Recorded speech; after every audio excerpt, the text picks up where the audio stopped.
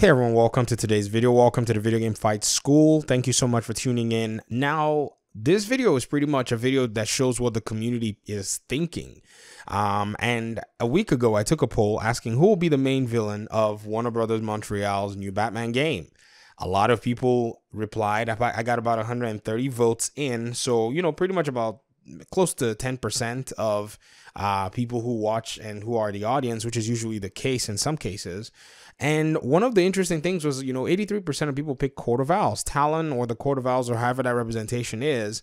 And I think this is based on, the leaks and based on a lot of the things that we've been talking about in the community as to who will be the bad guy, who will be the good guy, all that stuff.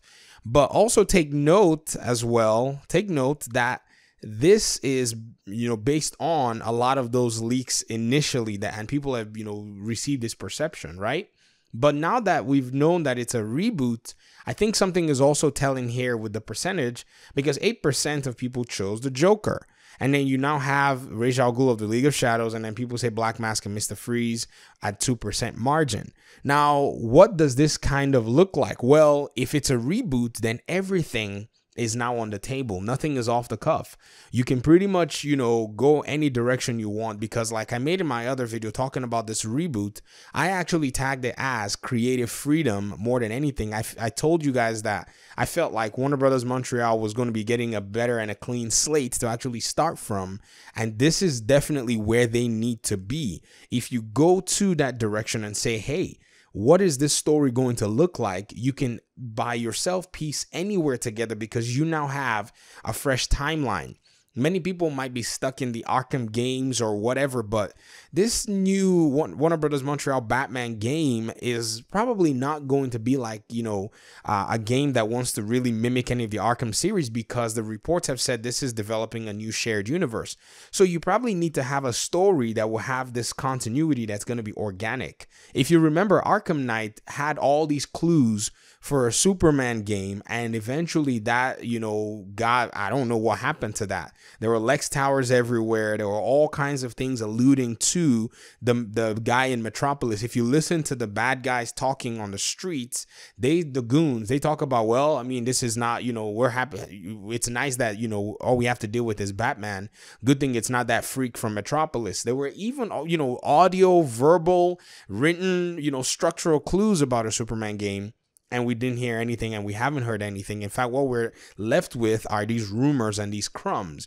And so I think that if the Arkham game starts off and kicks off this universe, the universe will have to fit in with other stories that are going to be coming in. Because I think what DC is probably trying to do is to tap into this area of its video games, which in my opinion have been even, relatively, in a sense, popular. I wouldn't say they've been successful. I don't know what they measure and what their standards are, but they've been relatively popular, and it's this popularity that I feel like is going to help them win. So if you develop a Batman game now, that game has to have a villain that can allow for the continuity of maybe another hero within the Bat family, the Bat League, the Justice League, to be able to come in organically. So maybe you wanted to make a Green Arrow game on the back end. Well, we all know that Green Arrow and Oliver Queen and Bruce Wayne are very good friends, and so you want Oliver Queen to maybe walk into that story as organic as you possibly can have it, and this would definitely set the tone for perhaps maybe another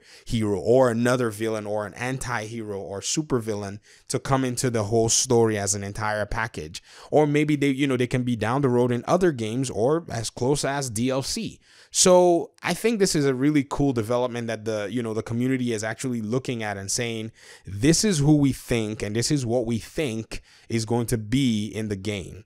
And with the whole information that we're getting, with the talk and whispers of a Superman game, I don't see this as an impossible or, reality. I think a new villain, a new, storyline, a new universe in a sense, not a new, let's just say alternate timeline is what will make this entirety of the DC games actually come to light. Because currently Sony is doing a lot of work to get their second Spider-Man game off the ground. And I think they're very, very aware of how possible that's going to be another major hit for the PS5. So the work that's going on with it is no small work. And I think DC also wants to come to the table with some serious Batman, some serious DC characters being represented in video games, not just relegated to fighting games like the Injustice games have had them, but actually being in the whole storyline for us to exhibit these superheroes. And the beauty of the DC universe is a lot of its characters, they will excel well in the video game scene. They'll do very well in, the simulated gameplay. They just need to open up those wallets and invest heavily in developing a community around these games. And they need to do that by, dropping this Batman game and expanding the world so that the other characters can start to be a reality in terms of planting the seeds and then eventually opening up those avenues for them.